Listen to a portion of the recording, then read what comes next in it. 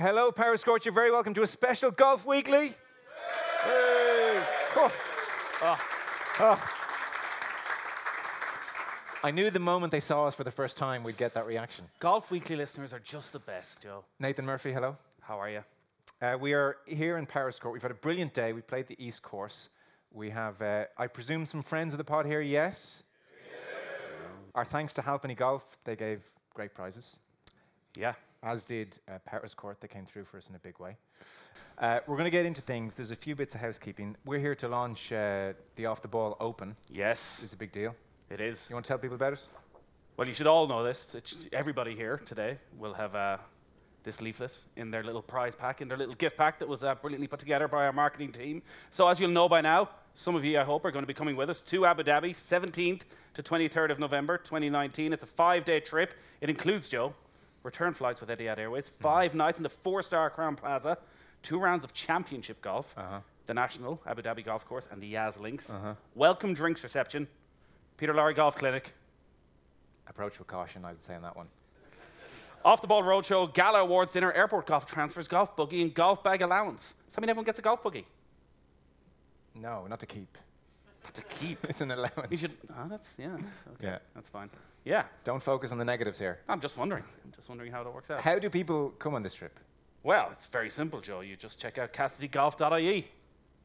Simple as that. Very good. And there's a bonus today for coming along? There is. Everybody here got a little bonus, got a little discount on the trip. Just look inside your goodie bag.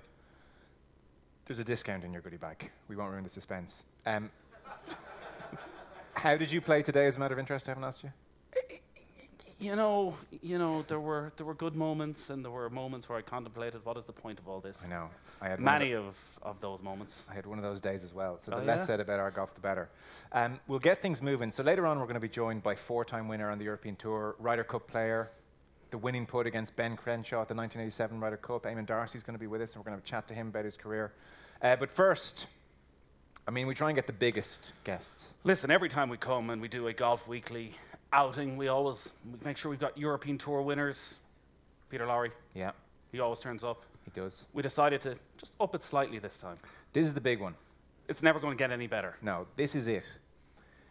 15 majors. Dear God. For crying out loud, 15 of them. It's incredible stuff. He burst onto the scene in 1997, winning the Masters. What? Yeah.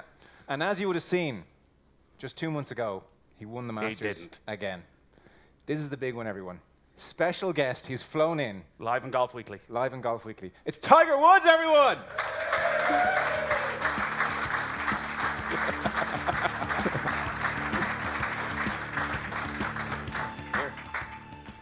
Tiger, it is amazing to have you with us. You played today the Powerscourt East course. How did you find it? Oh, well, the conditions were really, really tough out there. And but I thought I played good. I putted well, but my back is pretty bad, and that's from carrying Nathan all day. God, man, you suck. Wow, really, really suck. Wow, that's harsh. He is very welcome. Conor Moore is here, everyone. Round of applause. Hey, amazing to have you with us. You've got a nice week lined up. How good are you? 18. Jesus. In fairness, it's not surprising people think you're an exceptional golfer. Anybody who tuned into Ireland AM yesterday would think that you're an expert, that you're well able to give guidance on the game of golf. Tell us what happened. You see, well, it's Instagram, isn't it?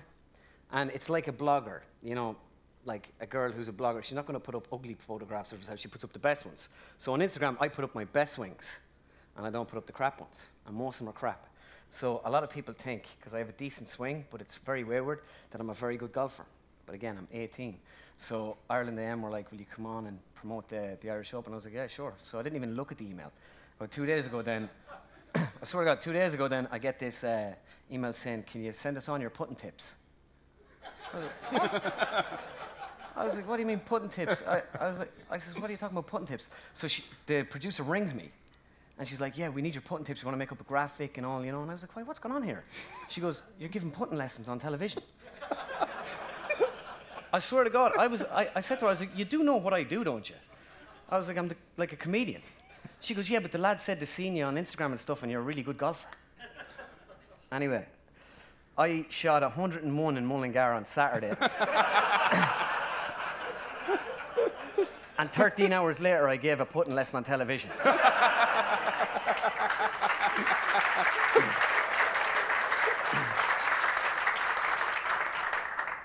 Your life has changed a lot, it's fair to say. A bit, yeah. This is all a bit surreal. Hey, you told an amazing story. We'll get into Tiger and all that stuff in life now, but you just told a mad story, and I don't want to forget it, about doing, I guess, a corporate gig in front of Jack Nicklaus recently. Yeah, the Players' Championship was on, and obviously it's the PGA Tour's big event. It's their big, the 5th major or whatever. And I ended up doing a gig in the Commissioner's house. So you rock in, it's like the Great Gatsby's house, you know, it's all, you know, hors d'oeuvres, all this kind of crack. And I was in there anyway, and I was... Sorry, what kind of crack? Or, did I say that right? Hors d'oeuvres, is it? Just shows you, huh? But, and who's there? Sergio was there, Jack was there. It was funny, actually. I was standing there, and I was drinking a glass of water, and I was waiting to go on. And I turned around, and there was Sergio. And so I looked at him, and I was like, oh, well, what's the crack, or whatever. And he looks at me, he goes, hey, man. And he kind of looked that way, and I was like, Jesus, he either hates me or he doesn't know who I am. So then I was like, right, I'll just turn around and introduce myself. So before I got my hand out, he just goes, and he goes, man, the impression's really good, but what's with the laugh, man? He goes, apparently his wife, when he gets tick at home and stuff like that, she's like, just to piss him off and stuff. But he was great guy. But anyway, I did the gig then. I went up on stage and done the gig. And the commissioner had like blown me up big time anyway. And he was like, and he told Jack Nicklaus, he said, Jack, you've got to come to the front and listen to this guy. So Jack is standing there. The commissioner's here asking me the questions. So I start off the first 4 impressions. Everyone in the room is laughing, but I kind of feel like Jack is like just kind of watching it. You know, he's like, you know, I don't even know if he was even whatever. Like he was smiling, but he wasn't laughing. And I had no intention of like sneering Jack at all because I was too afraid to like, because he's like God. So then after about 4 impressions, I was doing Bubba, and I'm crying. I'm like, oh man, you know, and I'm doing this, and then I look, I was like, is that Jack Nicklaus, man? And I'm like, man, Jack's the greatest golfer of all time. And everyone kind of clapped. And I was like, you don't believe me? Just go ask him. He'll tell you himself. And literally the whole room went, and it only lasted about 2 seconds, but my whole career flashed before my eyes. And I was like, oh my God. And then he laughed. The whole room laughed. And then it was just, the gig went brilliantly, whatever. So after the gig then, I was chatting to him for a couple of minutes. What's he like? So, just a class act, like really is a class act.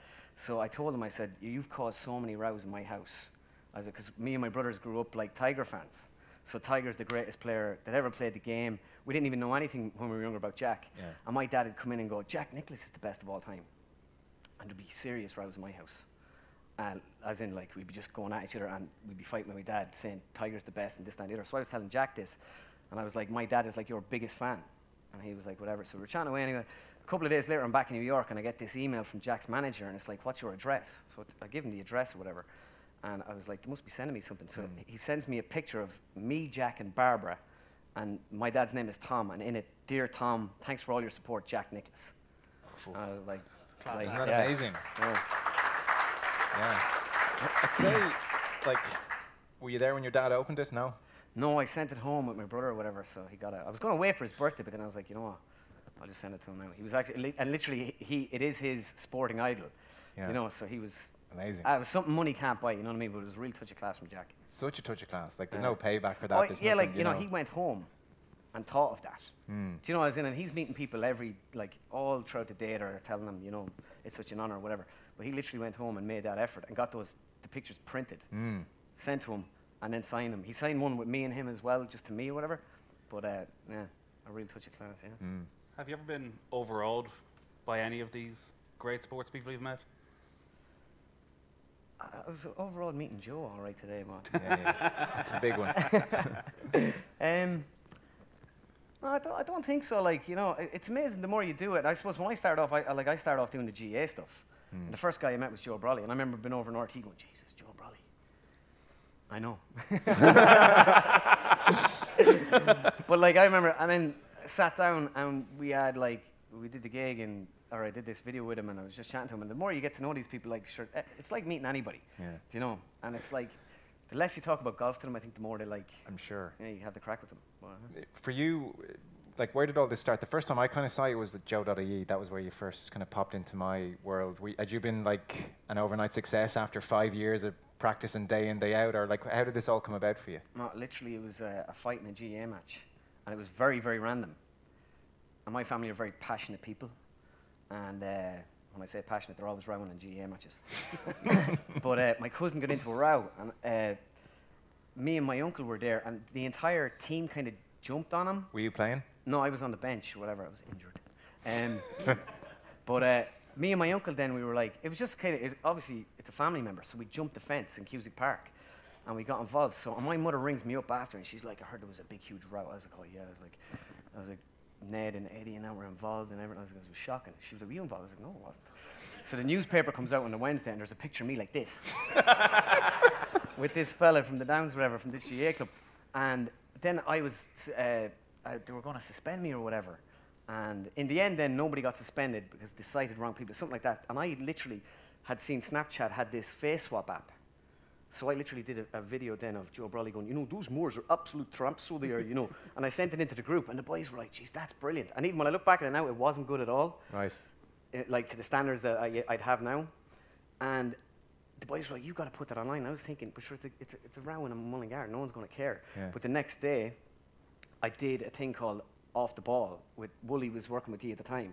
And I did Wooly, Colin Parkinson, interviewing like Davey Fitz and all these boys about the championship, and it got like 60,000 hits. And the guys from Joe rang me up and were like, come up to Joe, we want to talk to you. We might have a job for you. Wow. So I walked up, and we're in the meeting with Niall McGarry and Paddy McKenna, and they look at me and they were like, so show us your stuff. I was like, what do you mean? They were like, you know, what else have you got? I was like, well, that's it, the video you just seen. That's literally all I have. And they were like, well, this is a waste of time. We thought you were an impressionist. So I was like, yeah, I am. I was like, yeah, well, like, I was kind of trying to convince them. I was like, if you literally give me the job, I promise you I'll get better at it and all this. So they gave me a week to come back with Premier League impressions. So I did. I sent it to them, and the boy was like, no, he's not good enough. And they didn't give me the job. And I was like, I was so disappointed because I was selling phones at the time. I was one of those people, you know, could save money off your phone bill. But I was robbing you at the same time. But so I was literally in a call center doing this kind of crack, and then I was like, and what age were you then? 27. 27. But they gave me a week to come back with impressions, and I seen in the week the improvement on some of the impressions, and I was going, if I work at this, I could like. So literally the next day, I said to my mother, I was like, I'm going to set up my own page, and I'm going to, you know, go at this stuff. And she's like, oh, fair play, that's brilliant, yeah. I said, yeah, I quit my job there yesterday, by the way. She's like, you did what? I was like, yeah, I quit my job. And I literally quit the job, and I just started making videos. And that was it. Up until that point, up until you do that Joe Brawley video, had you been a guy who was taking the mick out of your mates, doing impersonations? Had you, you know, was this like 10 years of you practicing this without noticing? Because it's kind of remarkable that you'd be so good at it without even trying it before. To be honest, no. Literally, like, my friends were like, Jesus Christ, like, you're able to do that? Like, my best friends, no one really knew. When I was a kid, I watched Après-Match live at the Olympia. Yeah. My dad got this DVD, and I was sitting there watching him hysterically laughing, and I was going, like, it must be funny. My father's laughing at it, so I thought it was funny. And I started, like, kind of doing impressions of them and their impressions. But I'd say I didn't do an impression for about 12 years, except doing my uncle down in my GA club. He'd leave the dressing room, and I'd be impersonating to the boys, like, taking the piss out of them or whatever. But that's unbelievable. I didn't, but kind of how I got good at it was I'd listen to music a lot. Like, so what I did with my phone was I listen to music about 2.5 hours a day, like between the bus and, you know, the commute and stuff. And I was like, so I deleted all the music, and I downloaded just people's voices. So when I'm walking around town in Dublin, I have earphones in, and I'd be like, oh man, the conditions are really tough out there. People think I'm talking to somebody, but I'm walking around doing the impressions, practicing, listening in my head. I was doing Harrington one day actually, and this girl walked up, she knew me from Mullingar, and she was coming up behind me or whatever, and she was about to stop me and go, oh well. And I was like walking along going, yeah, sure, it's great, you know, it's great crack, you know, the light of that and all. And she kind of stopped and she starts walking after me, and she's like, what the fuck are you doing? I was like, I was on the phone. She was like, to who? I was like, oh, sorry. And I was telling her then, I was like, literally, and that's how I think I got good at it. Like, literally, so instead of like listening to music now, I just listen to people's voices. And that was after you got the break at Joe, where you said, I need to get good at this, not before. Oh yeah, that was after yeah. Like that video just came out of nowhere, and I kind of seen this opportunity, and I was like, because I was working, and I was like, when I went up to Joe, I was like so excited because I thought I had this job. And then when I didn't get it, I was so disappointed. You weren't enjoying your previous job? No, I actually was. I'd like, we had a great out laughing there, me and the boys, like, just sitting there selling phones to people. Is the coverage good? Oh yeah, you've 100% coverage down there and whatever. And I wouldn't mind, when I left then, I think there was some sort of inquiry about some milk I sold as well. I was delighted I got out of there in time anyway. I think I was about to get the chop. Yeah. Would you have been regarded as funny by your mates growing up? Because there's the impersonation, and then there's you actually have to write funny stuff. Like the après match lads can do both. You have to be able to do both. Yeah. Like funny, not so much, but if me and the boys seen something funny happen and we met people and they were about to tell the story, they'd stop and say, you tell it. Because I was a very good storyteller. When I was in college and stuff, I'd be kind of the guy that people would be sitting around and I'd be like, half it's lies, obviously. That's how you're a good storyteller, I suppose. Yeah. But I was kind of the storyteller in my group, yeah. So that's a good sign that you're kind of on the right track then, or that you had a funny bone there.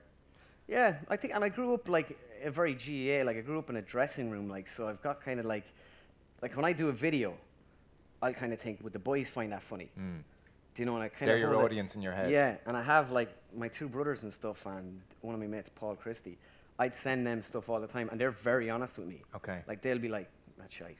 And have you a good sense now of what's going to land? Like if you make something, do you know this just works? Because we all get kind of good. You mentioned Instagram. People get very good at knowing what stuff tends to get likes, what doesn't. We've an algorithm going on in our head. Are you getting pretty good at understanding what's going to go viral, what's not, and why? Yeah, well, my kind of strategy is, like, I won't do a video for no reason. Like, I won't just, tonight put out like 30 impressions and be like, look at this. It will get views and likes and stuff, but if the World Cup is coming up, yeah, or the Masters is coming up, it was like I had the idea to do the Masters video 2 months before it. Now, in fairness, I had to learn a bunch of new impressions for it or whatever, but the whole idea was put it out on the Monday of the Masters, and that's the best time because people are thinking about golf, and I still do that, like with the golf channel. You only kind of put stuff out when it's topical, because the internet's like that. The internet is very much what's topical works. It doesn't. You could have a brilliant piece of comedy, put it on the internet, and it kind of has no context, and it will get lost. You could have something that's not really funny at all, but it's about something that happened today, and people will share the hell out of it. Okay. And it kind of just works like that, right. Had you any sense of how successful the golf side it would become? Because you understand in Ireland GAA is huge. Premier League football, you can understand why people would want you to do Premier League impressions. Golf is a little bit more niche, and when you go away from Tiger, Rory, there's very few golfers who actually the general public recognise. Yeah, no, when I did the golf video, I remember I was working with Joe.ie at the time, and at the time the GAA got really big and the soccer was getting big, and I was kind of getting itchy feet because, well, they were paying me my wages, so I was exclusive to them. So people were coming in and asking me to do stuff, and I was kind of like raging I couldn't do this, that, and the other.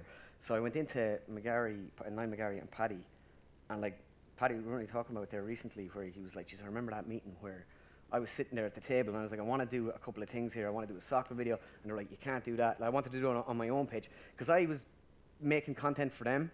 No, they were paying me, so that's the name of the game. Sure. But I was kind of going, I was looking at other people and I was thinking, like, he's 300,000 followers, like, and I've like 10,000. I was like, how is that? And I'm getting millions of views. But I was never doing the content on my own page. So I asked them, could I do some stuff? And pretty much it was like, you can't do that because that, like, it's a conflict here and a conflict there. And one of the things I asked was to do a golf video. They were like, why do you want to do a golf video? And I was like, I think it could be big. Now, in my head, big, I was just thinking of another source of income. I was thinking like golf clubs around Ireland, in the UK, maybe even America, they'll bring you in to do impressions of it. I didn't know what was going to happen like when I did that video. Just exploded. It was mad. Obviously it was last year at the Masters, and the thing just like took off. I was sitting there in the house, and my phone kept like going off. Yeah. Because it was just like trickling and whatever, like a notification after notification. And then I went to bed. I woke up the next morning and my phone was just like stuck, and it kept getting stuck. But Sergio was after retweeting the video. Okay. And he was like, man, this guy's hilarious. And so the golf channel ring you and say, come work for us? Yeah, the boys brought me over for the Players' Championship last year. So I went over, and it was like unbelievable. Like, it was just, as soon as I got, see, at the time, when I did the first video, they emailed me and they were like, we'll do some work with you, we'll do a few videos. But on the Saturday then, I put out a video of the boys in the locker room, and kind of, instead of just doing the impressions, I showed them a sketch. No, not directly, but it was like, I did it so that they'd see it. When they seen the sketch then, they were like, you know what, maybe we could actually do some really good comedy over. And then when I got to the golf channel, they were like, And I was kind of looking for a bit of direction off them, and they were like, "You're not going to get any direction off here, here. Like we've 90 hours of live TV without a single joke all week, so there's no one going to help you here." Like they were like, "It's up to you. It's up to you to do it." Like, which has been great. Like they've been brilliant to work for. Like, you know, and they're like all about pushing me out there, and like they really have, and they just let you at it. Like, you know, sometimes they're like, "Geez, you can't put that out." Yeah. You know, after certain things, but. Because you've been in New York for like the last, what, 7 months? 9 months, yeah. 9 months. Drinking in the long hall. Johnny Kennedy's pub. Yeah. And so, like, are you busy? Are you working flat out day in, day out? Or are you actually just having a good time and doing the odd video here or there? When I was in Ireland, I was like busy all the time. I was like, I used to get up at 6 o'clock in the morning, go to the gym, and I'd like kind of treat my week like a normal working week. And then when I was in America the last 9 months, I was like going to bed at 6 o'clock in the morning. So it was just like, it was definitely different. Like, I went off the beer for 10 weeks before the Masters. Right. I did loads of work. I did a racing video, Paddy Power. I did the Masters video. I learned some new impressions. And then the Masters came, and I came back, and I'd say I was on the. I'm still on the beer from about then. Yeah.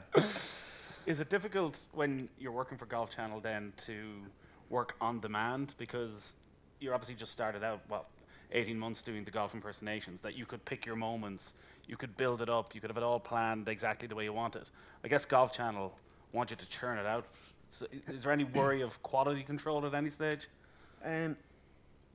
No, there was certain videos where I was like, well, like I did a Bryson video recently of him around the house. And I remember after it was edited, I was like, and they were like, mad to put it out. And I kind of felt the impression wasn't there. And it was I don't know, I just wasn't happy with the end product. So I just said, listen, I don't want that going out. And they're literally like, fine. Like they're unbelievably brilliant to work for. Right. And and the guys that are dealing with me like are just so accommodating. Like, and again, they look at it and they go, you know what you're doing, so you just do it. The call comes one way or another about Tiger Woods. Yeah, did it? I don't know. I was literally in Mullingar. It was after the Ryder Cup. And the Ryder Cup was like just massive because I did the video for the European team, and when I did it, I didn't even know the boys were watching on the Monday night. And Tuesday morning, I wake up and my phone's going mad because Poulter said like, "Yeah, you know, Conor done a video and it was hilarious," and he was like, "I don't think you're going to get to see it, but you know." And everyone then was looking for this video, and it was mad. Someone took a picture of the television in America. There was a picture of it was like USA versus Europe, and the back of the screen was a split screen. And one side of it was Michael Jordan, that the USA brought him in, and the other side of it was me. Who got the victory? But yeah, I did that, and I remember leaving Paris, and I was like, Jesus, like this is unbelievable. Like the whole week was just magical. Like, and about a week later, I was at home. Sorry, I remember bumping into you that week. Yeah, well, I met you too. Yeah. Hang on, did you say you were going for dinner with Nick Faldo one night? Yeah. That was just to annoy you, because oh no, it did. It's all we talked about that night. Because I think we were walking along the 18th, and we spotted this Irish guy surrounded by two of the wealthiest looking Americans I have ever seen asking for a selfie. No, I remember that. Yeah, we met. Yeah. I kid you not. I swear to God, we were working really late that night. We sat like in our little bed sit, sharing like, you know, shoes off, the smell of feet, eating KFC, going, I fucking hate that guy. Do you know what I was doing? I was literally saying, no, take that wine back. I want something else. So you actually did have dinner with Nick Faldo? Yeah. Now, he brought me, anytime I'm in the area, whatever, him and Lindsay, his partner, always bring me off like for dinner and stuff like that. Like, he's good crack. Like, he actually is a good. They like adopted you or something. Sort of. Yeah. Well, listen, they've a lot of money, so they can adopt me all they want. What's he like? Because he had a bad reputation on tour for not being very friendly. Quiet, bit. Dead sound. He's like, he's a laugh. Yeah. He really is a laugh. Like, you know, he's just good crack. Like, you know, I actually had dinner in his house there at the Players Championship and stuff, and like, he was giving me swing lessons. I was showing him my backswing. He was like, mate, that's a swing and a half. And I thought it was a compliment. He was like, half a swing will do, because I'd go very far back. Thanks, Nick. So anyway, after dinner with Nick Faldo and the Ryder Cup, when does the Tiger thing start? Yeah, what happened was Bridgestone followed me on Twitter. What do you think? That's more money one way or another. No, I was like, oh man, they're going to send me some free golf balls probably. Yeah, you know? okay, good. You know, the whole Instagram thing. So I followed them back, and then I got this message, can we talk to you about an opportunity or something? And I was like, I genuinely thought, I'm going to do a little thing for them, and I'll get paid, and I'll get some golf balls or whatever. And my agent rings me up, and she's like, she's kind of hysterical on the phone. And she's like, Bridgestone are after contacting us here, and the subject is potential opportunity with Tiger Woods.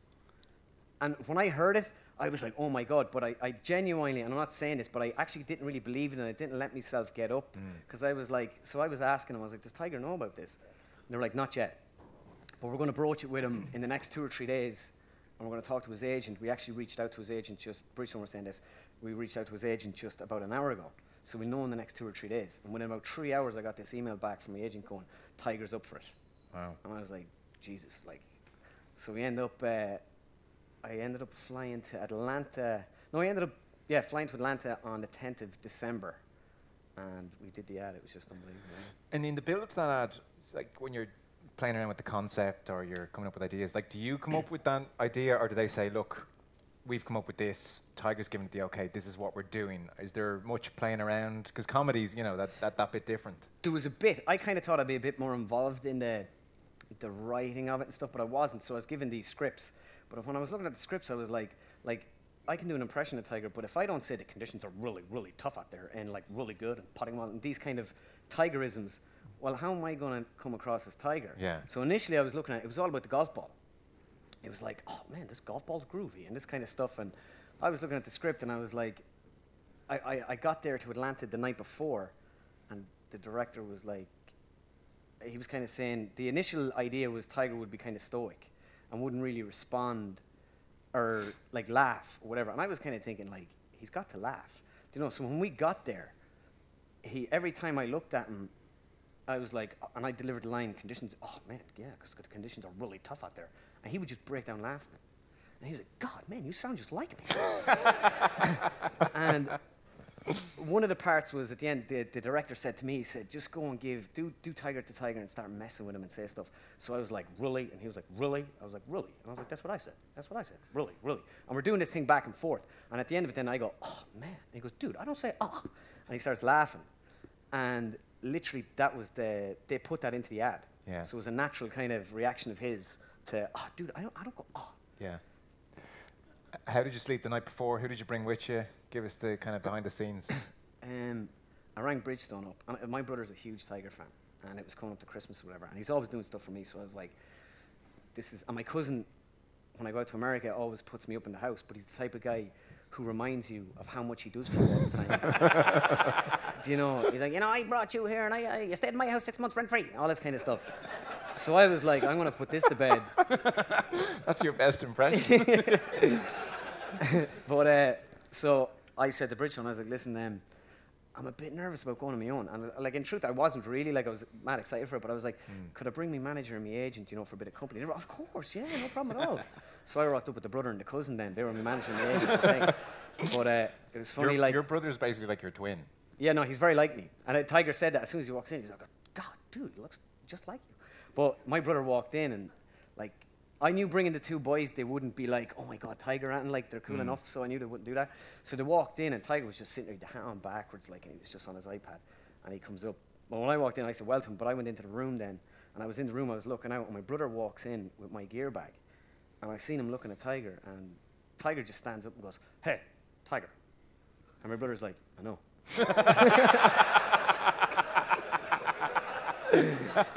And then he's looking at me, and I'm like, oh, fucking hell, man. But he was just so, he was class. Was he? Because, I mean, that's the thing, and I appreciate you you don't want to tell tales or whatever, but the new softer Tiger, the nicer Tiger, a lot of people would have read the book, we talked about it on the podcast a lot. There's just so many isolated stories of him being a bit of an ass, like in a very casual way, to basically everyone he meets. And I don't know if you went with that slight worry, I hope he's not an ass. What's he like these days? No, obviously he has a reputation of being kind of guarded in a sense. Sure. But when I went there, like that book or whatever, I never read that book because I didn't want to read it and like have this idea of someone that I don't know. And when I went there, he genuinely was he's one of the nicest guys I've ever met. Like, and that's no joke. He was like, he was very engaging. Like when you were talking to him, like he'd always have, I was like, oh, my brother's living in London. Oh, and what does he do? And then all of a sudden, 15 minutes later, I'm like, I'm after shouting on about my brother to this fella for 15 minutes. Yeah. And I was like, and he would just like, he was just class. And I was. So you felt he was listening to you, he was engaged in the conversation, he was. Massively, yeah. He was like, and even with my brother, like my brother set up his own company and stuff, and Tiger was over like giving him like advice and everything, and he, you know, and then he was giving me a bit of golf advice. I was telling him last year the captain's prize in my club, so it's the big competition.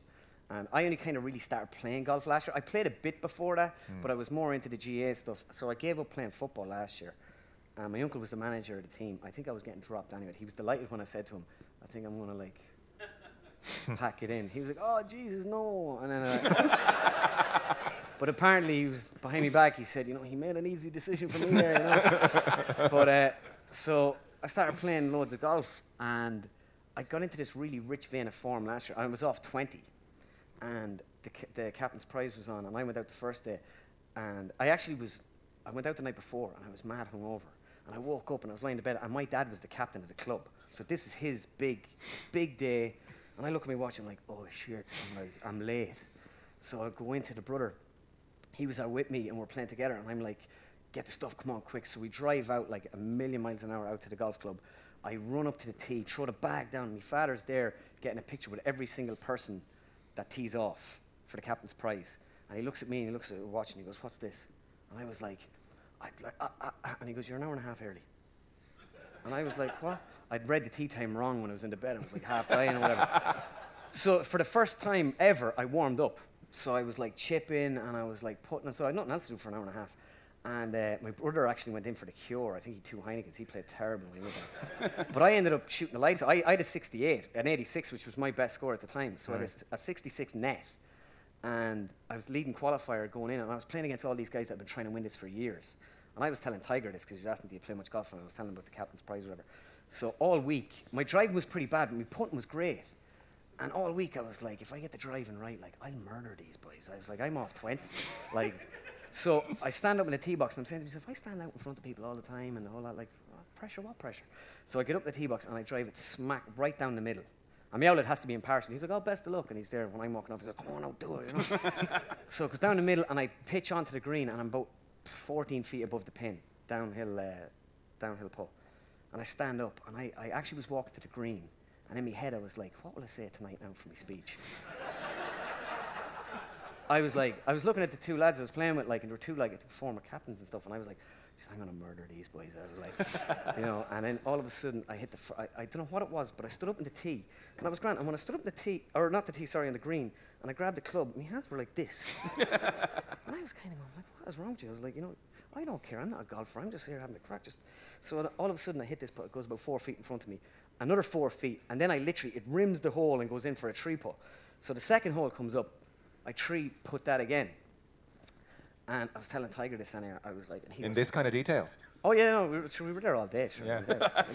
What else would he be doing? But I was like, so I had this 3 putt, and I was like, I lost it. And he's like, dude, it can happen. You know, first club championship, and, you know... Of a championship. He's like, you know, get nervous, and that'll happen, you know? But, you know, experience, and you'll be good. I was like, yeah, I lost it by 3 shots. He goes, oh... And I was like, I had 9 3 putts and a 4 putt. And he goes, fuck, that's a lot of putts.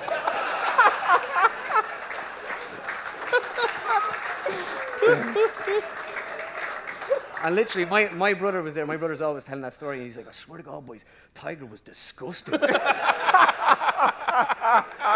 was like, fuck, that's a lot of putts.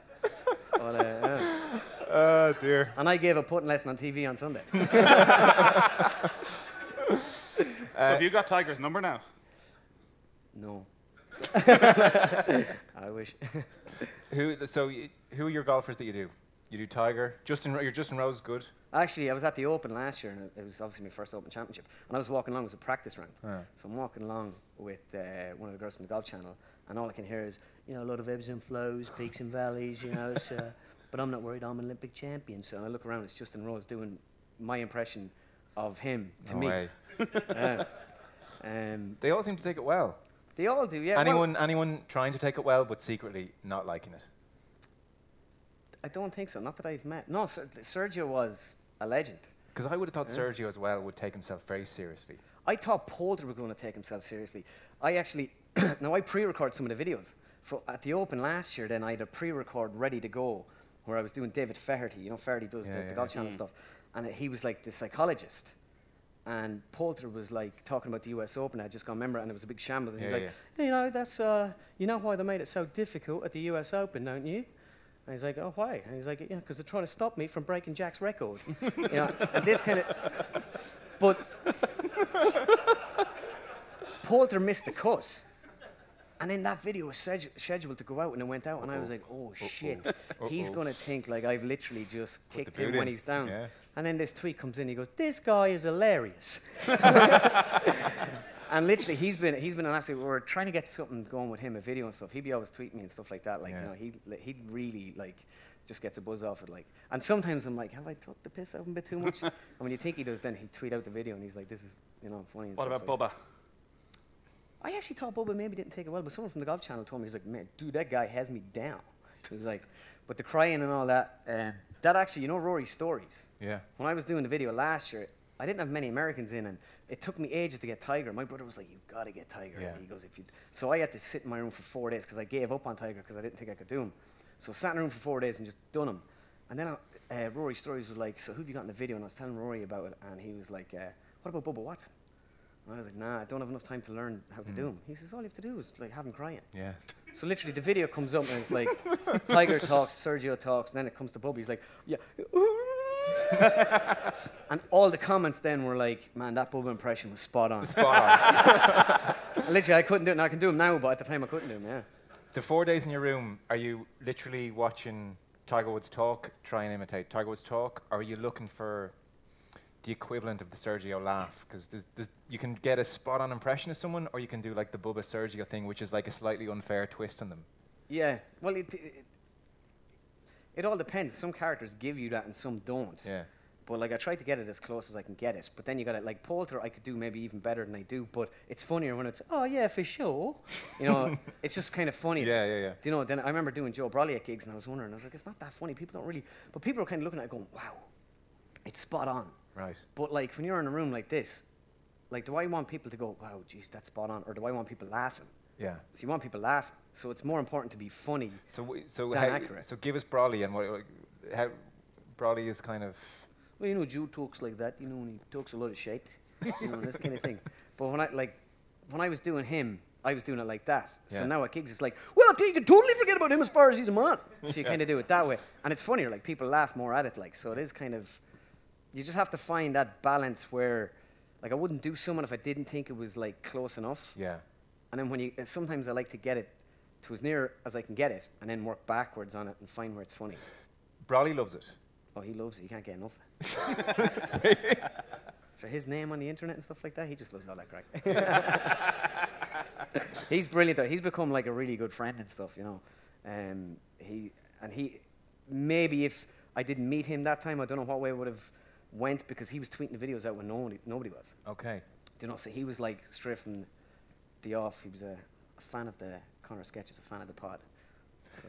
Because and then you did the Sunday game that time. That was a really good one. Yeah, he got me into that. He was walking past the room in RTE, and he was over there doing something, and he goes, "What are you all doing in here?" And this was Sunday game people. They're like, "Oh, we're trying to think of some ideas." He goes, "I have a brilliant one. Get your man Conor sketches to come on, and you know, let him rip me out. The people will love it." So it was his idea. They were like, "Great idea." So they brought me down. I think got like 1 million views or something like that. But he loved it. He was like texting me for days. You know, they're still texting me. He goes, and he was like, "It's going to 700,000 views, Paul. It's going to 800,000 views. It's after going 1 million. This is unbelievable stuff."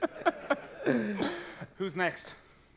I'll have to sober up and think about that one, don't I? I don't know. Like at the minute, well, the Open, it's condensed this year. Do you know? So the Open, I have a couple of videos for the Open to come, and I suppose after that, then you'll take stock. Like, but you'll be looking at next year nearly. Do you know? Because most of the videos will be done, and you might get a couple of stories before the end of the year. You might get 2 or 3 videos out, but you're not going to get much. So Gary Player, I've done, and that one, like. When I do that, you know, because Player, I tell you now, absolutely great. He's got that. He's hilarious. You know, it's like, I played the Masters Championship in my first one, 1872. Right? And it's like, he at live gigs, like, it's mad. Even Molinari was, when I did the video for the Ryder Cup team, I'd never done Molinari before. So they sent me this kind of script at the European Tour, and I was like looking at it, I was like, so I just wrote my own script and sent it back. But there was a couple of players I needed a little bit of info on, and they were like, oh, Molinari's just deadpan. And I didn't actually kind of cop any of this. So then I did him in the video, and obviously if you've seen the behind the scenes video, like, he was just laughing, the boys were all laughing at him. But that now at live gigs, like, I just stand there, oh, it's so great to be here. You know, it's just amazing. And you just do that, and everyone's hysterically laughing. But, like, it was, again, some of these things, you just fall on top of them, you know. And it's, yeah. Your Premier League stuff is off the charts as well. Thanks, Joe. Holy moly, it's so good. Like, Jesus, that must go global big time as well. Like, is that a different level to golf? No, for me, nothing really tops the golf. Right. Like, I suppose maybe it's America, I don't know. But the soccer's brilliant and stuff. But when I was growing up, I was like playing GAA and stuff. But I was more into golf. I'm into soccer as well. I'm a Liverpool fan. But I'm not hugely into it. Okay. So I'm not always watching it. And, like, it's like when you're doing this thing, you have to be, I think you have to be interested in the sport you're doing, because then it's not really work. Like, technically, I could tell you, oh, I have to go and work tomorrow, I have to, like, watch the US Open or something. Technically, I know it'd make you sick, wouldn't it? Technically, it's like work. Yeah. Do you know, for me, but it's not, because I'd be watching it anyway. So the soccer, I like doing the soccer, and it is good, but, like, the people online are just mad as well, like, when you're dealing with soccer fans. Yeah. Golf people are so polite, like, if they thought it wasn't a good impression, they're like, I didn't think his, like, Jim Nance wasn't very good there. While soccer fans are like, die, you fucking whatever, you know. Who do you like doing in the football? Mourinho. Give it to us. I'd prefer not to speak. I have nothing to say. Nothing.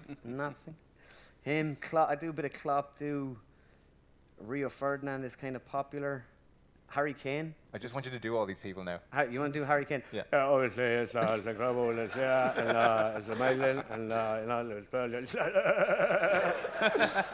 Harry Kane definitely doesn't like your Harry Kane. What's mad is I'm actually mates with a couple of lads that are mates with him, and the boys, they do get me to send videos to different people, or like, give me some of this, whatever. And, like, I sent one to Justin Rose one day, and he sent one back. And then one of the boys was like, oh, send a thing to Harry Kane. So I was like, I sent it to him to send to Harry Kane. Then he was like, man, I'm not sending that to him. He was like,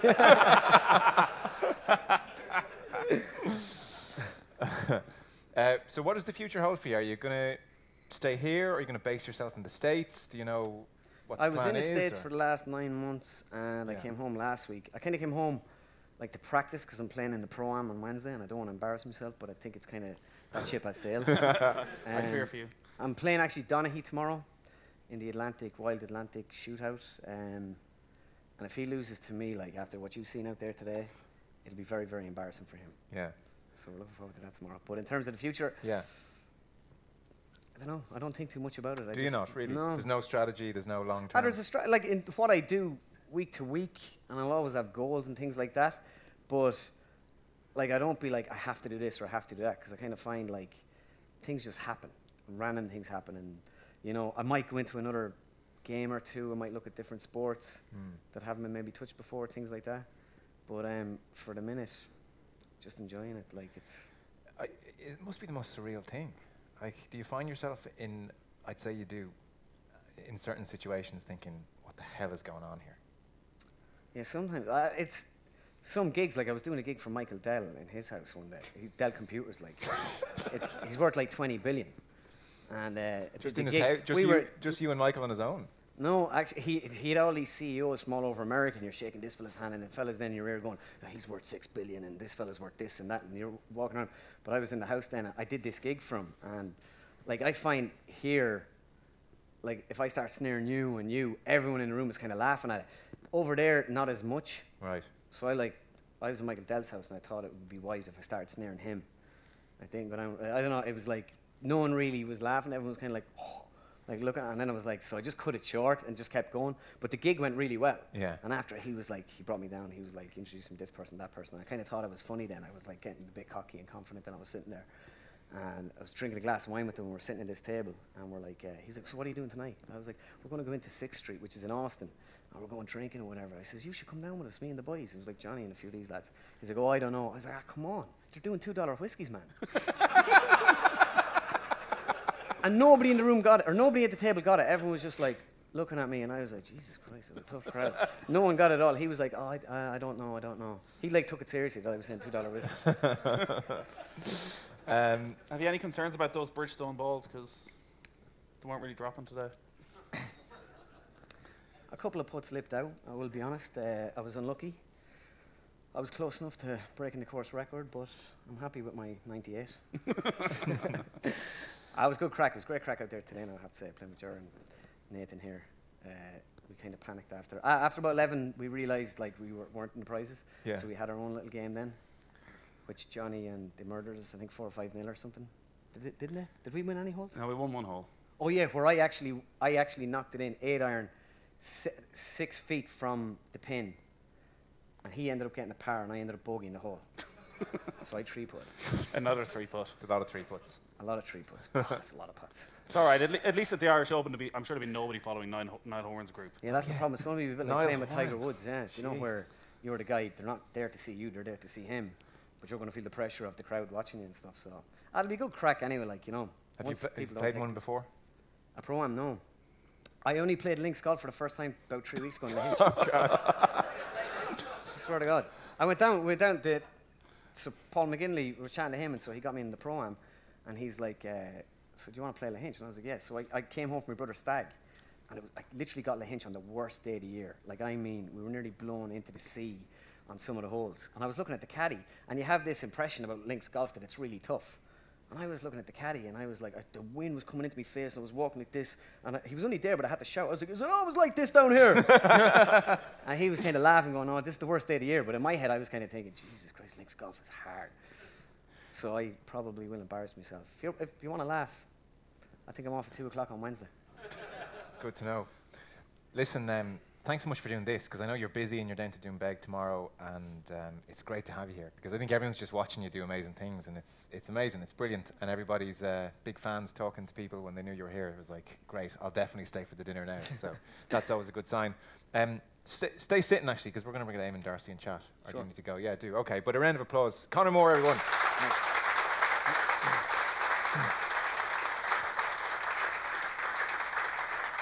And with that, you might give our next guest a warm round of applause. We'll keep going here, and we'll get some thoughts on the Irish Open. 4-time winner in the European Tour, 4-time Ryder Cup player, famously part of the 1987 Ryder Cup on US soil. He held the winning putt against Ben Crenshaw. Delighted he's here. It's Eamonn Darcy, everyone.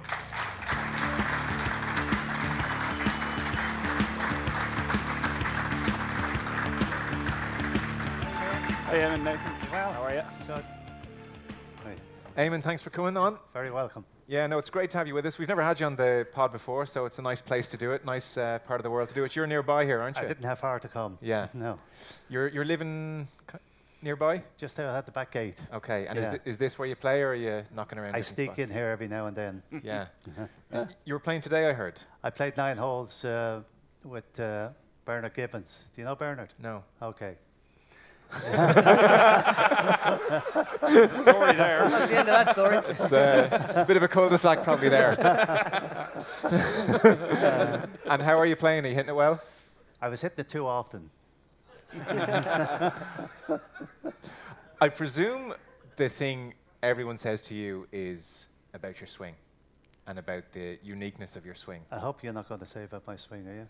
I am such a fan of your swing. I mean, to do what you do, and it's just so your own, and it was unique. I presume, did you ever have a lesson? It just seems like it's totally homemade and natural talent, and you've almost created it yourself in a way. I created it, all right. It was just, I guess it was something I was born with, because nobody could teach anybody to swing it the way I did.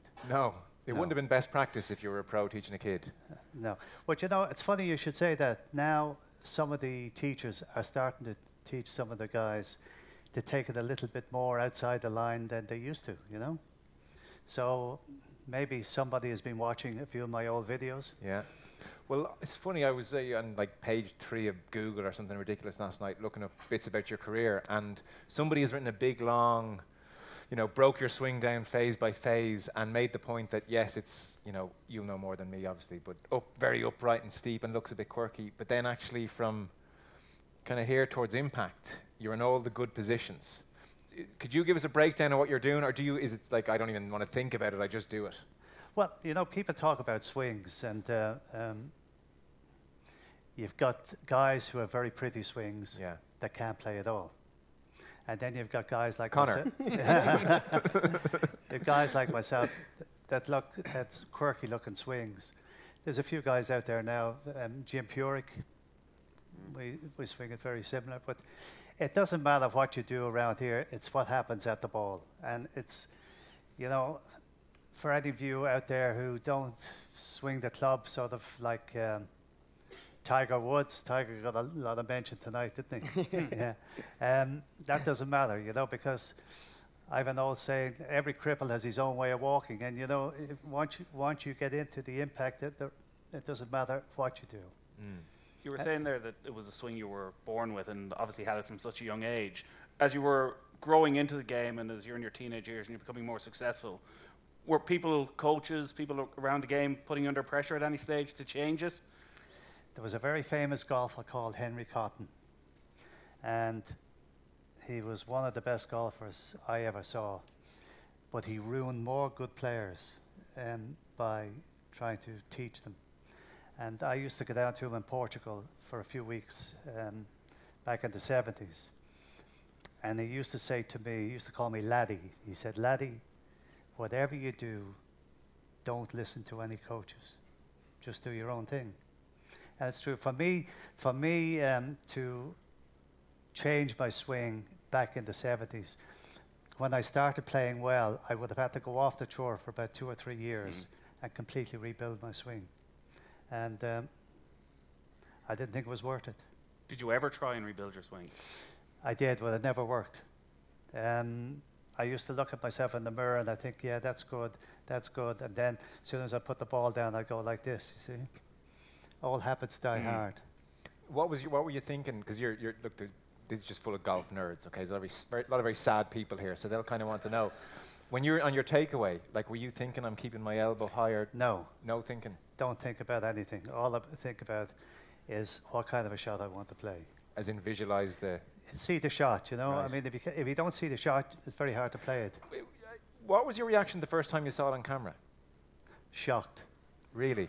Shocked. When was that? I don't particularly like watching myself on camera. Back in the 70s, a good friend of mine who does a bit of commentary for Sky, a South African guy, he saw me playing in Madrid. Yeah. And he didn't believe it was me. He saw the golf bag saying Eamonn Darcy, and a friend of his, John Bland, said, "Yeah, that's Eamonn Darcy, Ryder Cup player." This guy said, "No, it can't be." And he followed me down to the first tee and listened to the starter saying, "From Ireland, Eamonn Darcy," because he thought, this is a joke.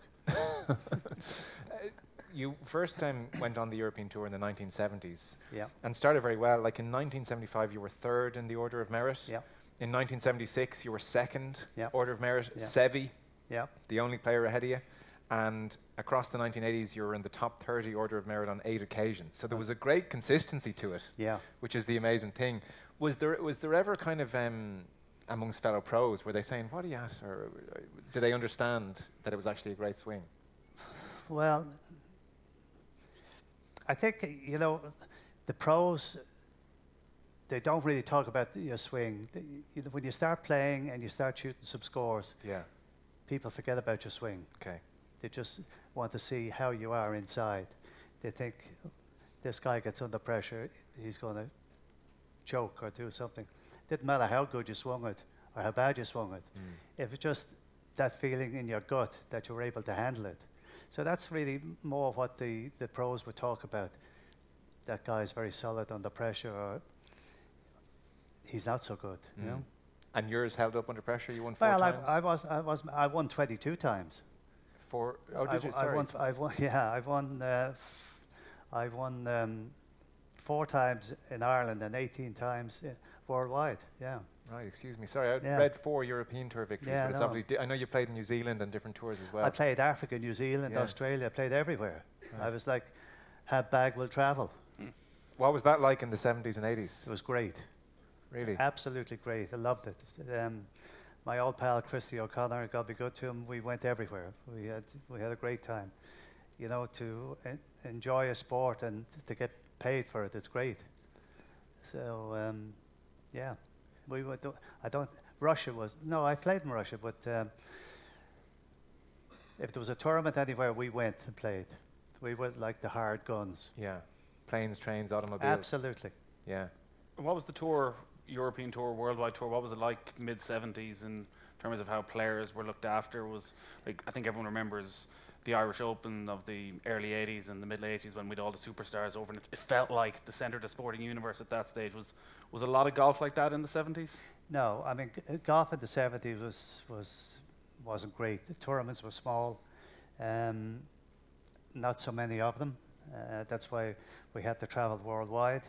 But as television came on stream, the sponsors came more on board to get involved.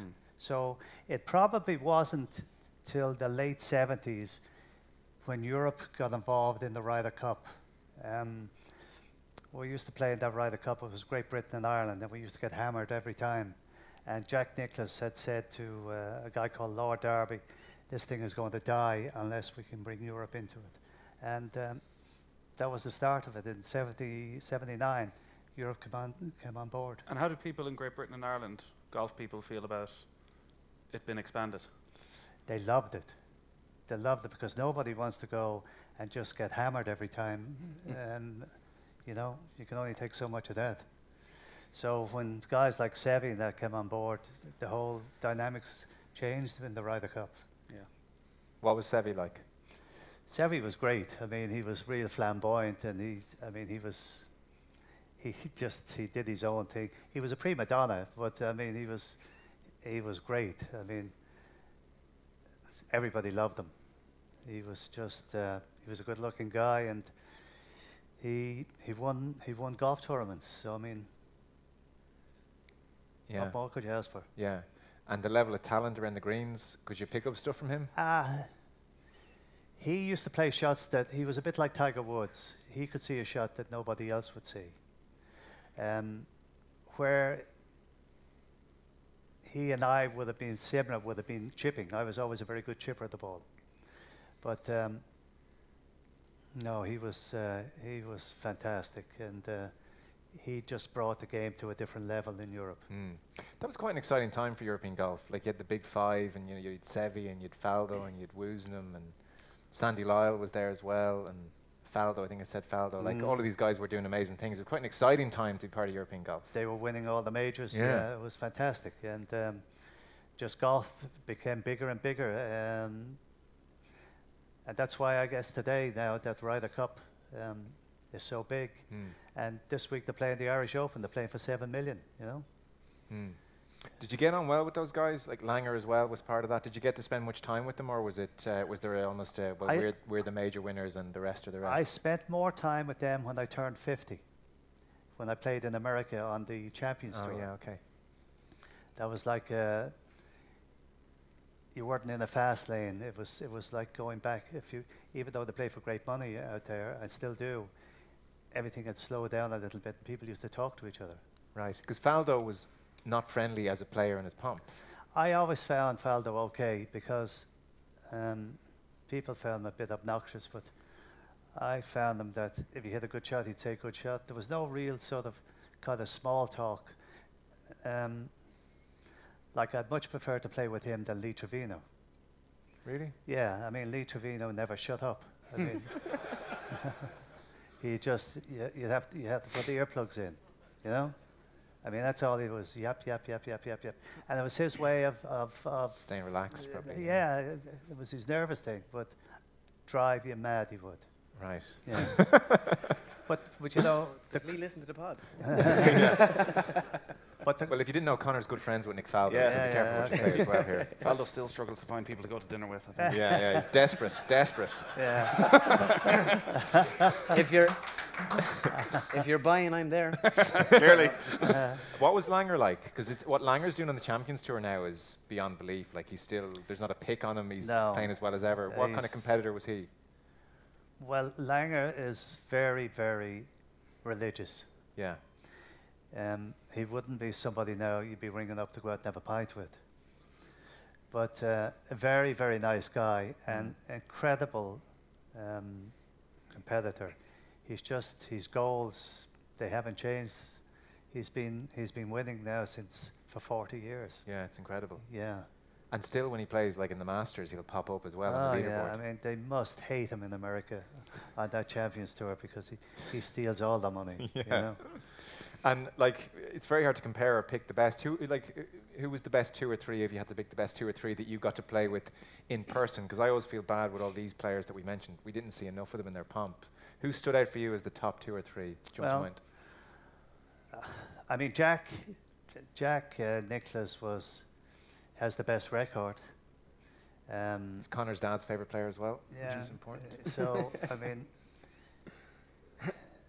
he won 18 majors and he was probably second 18 times in majors. Yeah. So it's very hard to take that away from him. But do you agree, you know, people say Jack was the best champion, but Tiger was actually the best player in his pomp? Yeah, I mean, Jack couldn't hit shots that Tiger would hit. Right. And But he didn't have the clubs either, did he? I suppose back then. No, that's true. That's true. But I mean, to stand on the tee and watch the two of them playing, and they both hit a shot. When Tiger hit a shot, you go, wow, a bit like Rory. You know. Was Jack just more, and I use this term, you know, advisedly, was he just more solid? More solid is correct, and less spectacular. Yeah, well, he was spectacular in a way, but he knew what was happening, and the big occasions never got to him, like Tiger. But Tiger obviously had more problems with his body, you know. Jack didn't hit it as hard as Tiger. But and who made you go wow out of the generation you played with? You know, if you're talking spectacular. There was a guy called Tom Weiskopf. Oh yeah. When he hit a ball, you'd go, "Jeez, that's unbelievable." The ground used to shudder, and you thought in your wildest dreams you couldn't hit it like that. Did I read Tom Weiskopf wanted you to come and play on the US tour? He did, yeah. I used to go shooting with Tom. Shooting animals. Yeah.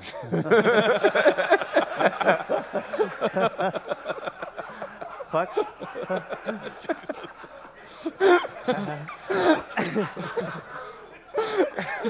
We'll edit that out later. A startling revelation on tonight's show. They hadn't heard that word back in those days. Uh-huh. They hadn't heard of that word, shooting. What was it? What you were talking Hunting. about. Oh. Oh, yeah. Yeah. Are we talking about the same thing? Yeah, no, for a weird moment, honestly, I thought this was some golf thing that I hadn't yet got to do. What? Was this like a form of the game, like the golf sixes? Right, so you went hunting with Tom Weiskopf. Yeah. Right, what would you do? Where would you go? Well, we could shoot pheasants. When you come over here, you used to come over. Did he? Shoot pheasants over here, yeah. Yeah. Right. Didn't realise that. And he wanted you to come play the US tour. He did. He thought I had the game to play it in the 70s.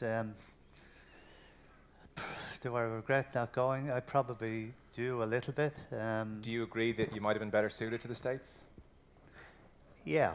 Why? Because I had the type of game, I hit the ball very high, and I used to spin the ball a lot. And in the States, back then, they played golf courses with much more water on than we did. Here, the secret was to hit the ball low with the equipment you had, you know, keep it low under the wind, because the golf ball wasn't as good and the equipment certainly wasn't as good. It's more target golf in the States. Absolutely. And that would have suited you. Why didn't you go? I was probably a little bit nervous because I was doing so well in Europe and making a nice living, and I thought it was a big upheaval to go and do it. Right.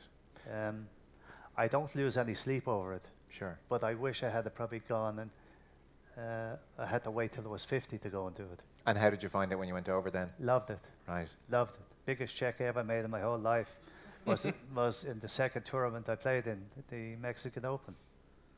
I made 240,000. Where'd you finish? Second. Wow. You know? The Champions Tour, I mean, that whole generation did better on the Champions Tour financially than they ever did playing. Oh, unbelievable. Unbelievable. Yeah, it was great. I wish it was 50 again. So Weiskopf is the one. That's amazing. Yeah, I mean, he was. It's not like he's a nobody. He's an unbelievable player and like a phenomenon. But Palmer. I mean, Palmer was. He was exciting to watch too. Sam Snead. I mean, Sam was like somebody just starting a car. It was just pure genius. Yeah. It was effortless. That was the definition of a pretty swing. Yeah. Sam Snead. Yeah. Yeah. But you know, he was mean. Was he? Yeah, to be born with such a swing like that, you think he'd been a nice guy. Yeah. But angelic, I would have thought, with a swing like that. I played with Sam a few times, but I remember a story. We played in Italy, the Italian Open in Sardinia, and we weren't playing very good. And I remember standing on the first team with him, said, "Sam, we're not so good this week." And this young fella who was making up the third in the group, he was so excited. And he went up and literally he went down on his knees, said, "Mr. Snead, it's an honor to play with you today. It's a dream come true." And Sam said to him, "Well, son," he said, "it's like this." He says, "You play shit and you draw shit." Oh, Wow. Jesus. slamming Sam was an Yeah. asshole. Yeah. Oh my Yeah. God, that's dreadful. Yeah. That's a good Anyway. takedown. Because Sam has the whole "oh shucks, man of the people" kind of Yeah. vibe going on. Well, he was a real redneck, you know. Yeah. Yeah. Palmer, did you ever play with Palmer? I did. Did you? I did. I played with him, and the biggest tournament we used to have in Europe was sponsored by Colgate, and I had the unfortunate I was leading the tournament. It was the PGA at Sandwich, a great golf course, Yeah. and it blew a gale on the Sunday, and I shot 76. He shot 72, and he beat me. Right. So And what was he like? he was a bit. He was tough. He used to growl a lot, you know, and he wouldn't sort of be he wouldn't be saying, "Did you enjoy your dinner last night?" or things like that, you know. It was just. He reminded me of my old pal Christy O'Connor Senior. Yeah. You know, they just wanted to win everything. That's why they were so good. So he was in competition mode. Yeah. Yeah, no, he was great. Where does we did a show out in the at Royal Dublin not so long ago, and Christie's a difficult one to put into context because it's very easy for people to say, well, he never won a major, and yet anybody who saw him in his pomp says, you know, he was as good a ball striker and as good a player as anybody worldwide, and it's kind of hard to balance those two things. He was so good. I mean, I used to play with him every week on the tour, Christy Jr. and myself. And I'll tell you how good he was. Junior and myself used to hit golf shots, and he would look at us and he'd say, "How can you hit a shot so bad?" You know?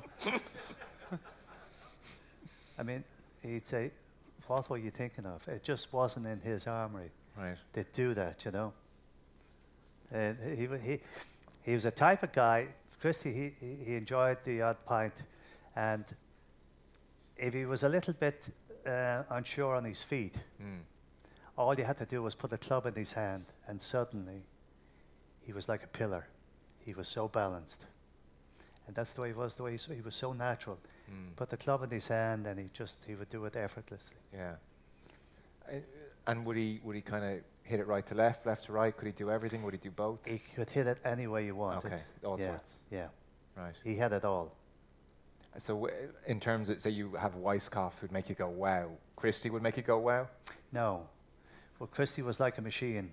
Okay. But a beautiful machine. And he would just know exactly where the ball was going to go. He wasn't a good putter. Yeah. That was his downfall. That's what's said, yeah. You know, and when you think about it, people say he never won a major. Now, he'd only play one major a year. When he was in his prime, it took a day to go to America on one of those planes. But he had his chances to win the Open. Didn't happen, but I mean, he's won 70 tournaments, you know. Yeah. I guess one of the things you're remembered most for, and I mentioned it introducing you, is the 1987 Ryder Cup. And that was the first one that Europe won on US soil. Yeah. That's the one you flew out in Concord for the first time, Yeah. and it was Bernard Gallagher, was it? Who was like, we got to do all this properly now, and we're getting jackets. No, not Gallagher, Jacklin. Jacklin, sorry, of course, yeah, Tony Jacklin. Yeah. So he was the captain. He said, we're doing this properly. We flew. I was telling Liam with me tonight. We flew out on Concord, and the captain was a keen golfer, and he's coming in to land the plane, and he asked for a flyover, and he was refused. So he's putting this there. I don't know how far it was off the ground. Say it was 1,000 feet or something. And then he was given permission to do a flyover. But Concord was so noisy. I mean, it was the noisiest plane. So he puts the foot down anyway, and up we go again. And he said, they know we're in town now. So we're flying around, and we go to different golf courses. And he said, no, that's not good enough for you guys. And eventually, we came to Muirfield Village. And he said, this looks good enough for you guys. And we're coming down one of the fairways, flying over it. And Payne Stewart and Andy Bean were playing the 18th. And they saw this jet coming. They thought, Jesus, this is World War III, you know? I never heard that. Yeah, but when we landed, typical American thing, they had the fanfares and everything, and we all had a white Cadillac with our own private number plates on. So we get into these cars anyway, and driving down the motorway. The motorway is closed off just for us. We get down, and we play, and we win. And on the Monday morning, we get up for breakfast. There's no breakfast. We head to the airport, and we're stuck on the motorway for 3 hours. No way. Is that right? Yeah. Wow. Yeah. Jeez. Oh, they were really pissed.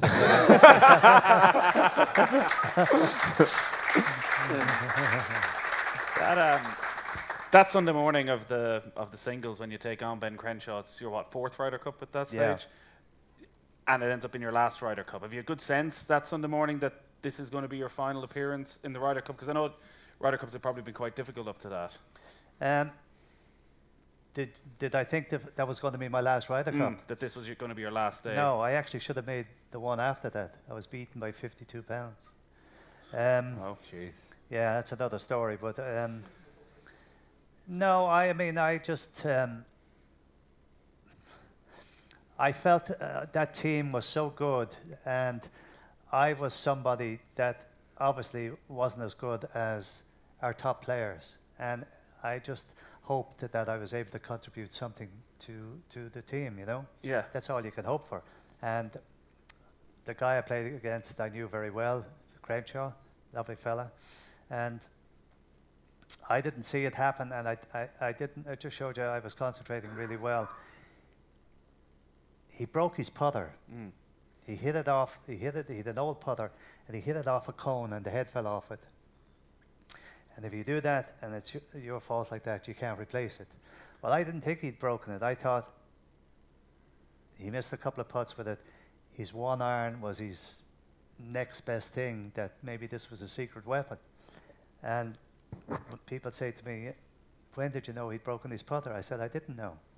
And that was true. At any stage? At any stage. I knew he wasn't using it, but I didn't know he'd broken it. And had he broken it out of anger, or was it just accidental? Well, I think there was a little bit of, it was an accidental anger. Yeah, so... how did he put with the one iron? He put it fantastic. I mean, I was about the third last match out, and we had a fantastic lead going into the last day, but then it just went pear-shaped. All the guys, not all, but nearly all of them were down, and all of a sudden we looked like we were in big trouble. And the front nine, I played great. I was out in 32, and I was cruising. I was 3 or 4 up, and I thought, this is great. And then all of a sudden, sort of the panic set in a little bit, and I went from 3 up to 1 down with 3 to play, with 2 to play. one down with 2 to play. And people talk about my putt on 18, but it was my second shot to 70, and I hit a great shot up over the trees for about 180 yards with a 6-iron to about 2 feet. And that sort of, I think it unnerved Ben that I hit that shot. And I hit a 3-wood down the last. He went with driver, and he pulled it, and there was a little river running down. He went into the river, and he dropped it out. And he played a great 3rd shot into the bunker. I hadn't hit my 2nd shot yet. And I was going in with 4-iron, and I thought, now, just whatever you do, just try and get it onto the front of the green. But I hit it too low, and it hit the top of the bunker, came back in. He was before me, and he hit a great bunker shot out to about 12 feet. And the one thing you couldn't do on that green was go past the hole. It was like putting on polished marble. It really was. And I got in, I was closer to the lip, and I panicked a little bit, and I hit it out to about, still a good shot, to about 6 feet past. Of course, Ben, being the player he was, he knocked it in with his 1-iron, so I had to hold the putt. And, well, we know what happened. It went in, but it was, when I got over the, people say, were you really nervous over the putt? I actually wasn't. I was so focused. But what I did remember saying to myself, just kiss this putt now, kiss it. Because if it doesn't go into the hole, it goes 20 feet past. It just won't stop. And, you know, and it ended up being a sort of a real pivotal turn in the match. Yeah, and that's the point that ultimately wins Europe, the first Ryder Cup on American soil. Yeah. Is that easily the highlight of your career? Well, when I captained Ireland to win the Dunhill Cup for the first time, that was pretty special too. I guess doing things for the first time is always special. Yeah, I know. You should come in there. You should come in there.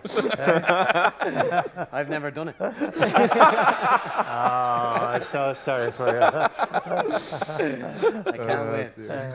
Who was the US captain that year? Was it Nicklaus. Nicklaus? Yeah. Did he say anything to you? Yeah, he actually, because I played Jack a few times in matches, and he gave me a good old walloping, and it was nice to get a bit of revenge, even though he was such a great captain. It's a shame that he was the captain and he had to get beaten, because there was a few guys I would have loved to have seen the captain to be beaten. But I feel like we're warming up here, Eamonn. Let's start naming names. But he put his arm around me and he said, Eamonn, that putt, he said, you're going to remember for a long time. It's so significant. And, you know, I take things in my stride, you know. If it happens, it happens. But he was right. It was a big putt. Jack Nicklaus is coming across very well this evening, I would say, isn't he? Amazing. Because I'm sure he was sickened to lose at Muirfield as well. But, you know, the funny thing about that putt was, during the closing ceremonies, Sam Torrance said to me, he was still on the course, I heard you hold a good putt here on this green. We were standing on the green. I said, yeah, it was okay. He said, where was it? And I showed him, and he took a club out of somebody's bag. All our clubs were around the green. He took a club out, and he hit it with one hand and went straight into the hole. And he says, I thought you said that was a tough putt. It's the pressure. Yeah, the pressure's the difference. Do you still watch a lot of the current guys? You keeping an eye on it? Oh, I do, yeah. I mean, I've retired from actually competing, but I'm still very active. I'm doing corporate days now, and I do a bit of work with some of the guys, you know, McGinley and these guys, to give me an odd call up and a bit of experience. Yeah. Who stands out? Who are the players you really like at the moment? Who's going to dominate over the next 5 years?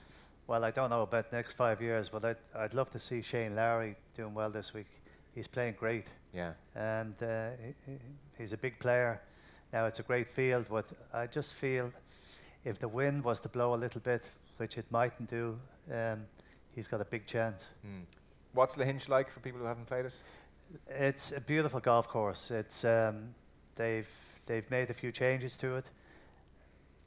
These links golf courses depend on the weather, sure, you know, because these guys get stuck into them and they just they bring them to their knees. The only thing that saves them is rough and mostly weather, wind.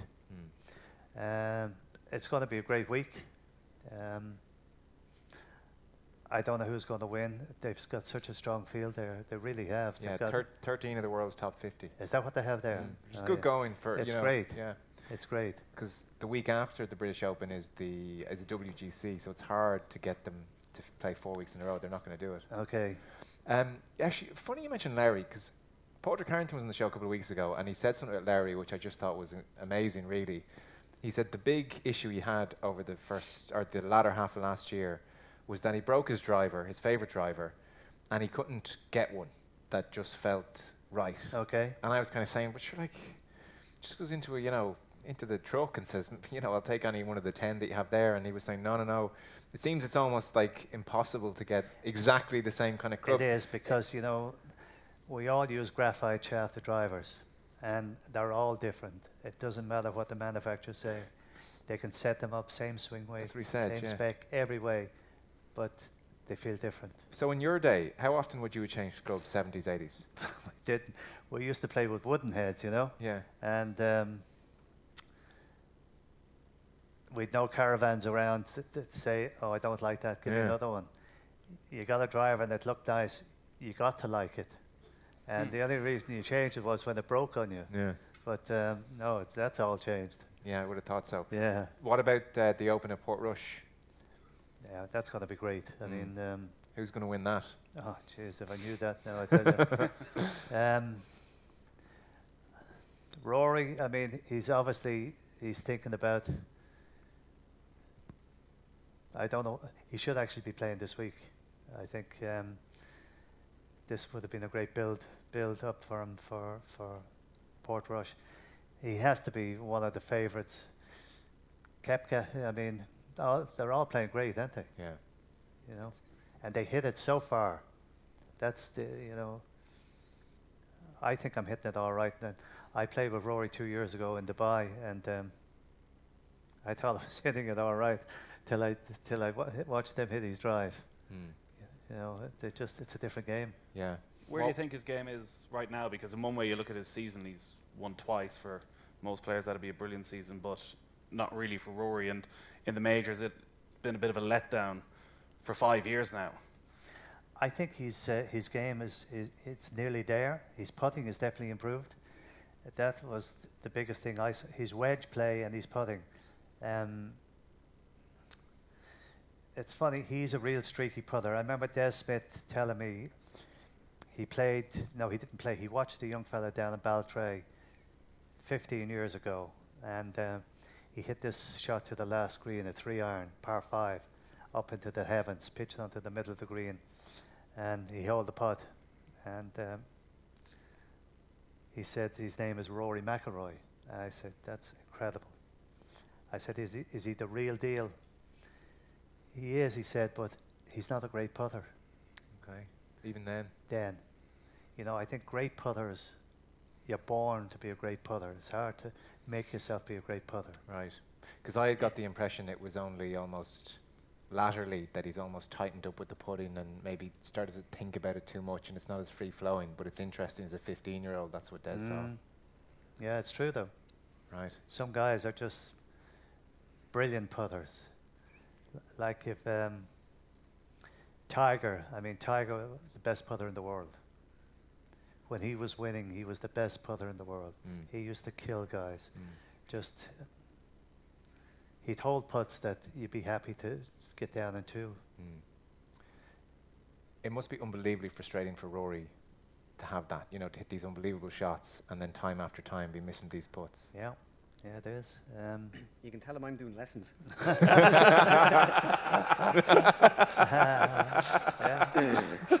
Ireland AM. Who did you give the lesson to? Simon Delaney, the 3 presenters. But Simon's actually a good golfer. Oh, right. So I just said to him before, I was like, listen, whatever you do, don't ask me my handicap on the television. Because it would have been a bit, because literally on the screen, my face came up and it said Conor Moore, Impressionist, and Amateur Golf Pro. Literally, there's no category all to yourself. First off, there's no such thing. And whoever did the research literally didn't have a clue who I was anyway. What were your 5 tips? Not that anybody should listen to them having played with you today. I gave it the whole grip pressure thing. I was like, you know, you don't, no, not too soft, not too hard, or whatever. And I was like, and then I was like, your alignment, you know, I was like, you know, pick a line there in front of the ball and hit it. And then I said, you know, then obviously pace. If it's a downhill putt, it's kind of softer. If it's uphill, like this was basic. But at the end of it, then I said, and you just got to rock the shoulders. And Lisa was taking the putt. She goes, what? And I was like, oh, just hit the ball. She didn't have a clue what rock the shoulders meant. So I was like, I was like, I wasn't prepared for a follow-up question. When you think of all those things, it's hard to hit a putt, isn't it? Oh, yeah. She drilled it a mile past the hole. I was like... Tell me, those greens out there today, did you play? Yeah. They're tricky, aren't they? Yes, I'm glad you said that. Yeah. Very tricky. But you had a great day. The course was great condition. Look, it wasn't the course's fault. No, no. It was really tough out there. What was the winning? What was the winning score today? 91 points. What? Yeah. From some lad off like 22, 19, 21, and yeah, there we are. They've won a 17, sorry, 17. 91 points, so they did well. Some bandits, huh? Listen, it's been great having you on. Yeah, Thanks so much it's great for to be coming here. and chewing the fat up. Some Yeah. amazing stuff. I'll never look at Sam Snead on YouTube the same way again. It's absolutely heartbreaking. Yeah. And thank you again for coming. Appreciate Cheers, it. thanks a lot. So, round of applause. Eamonn Darcy, Conor Moore, everyone.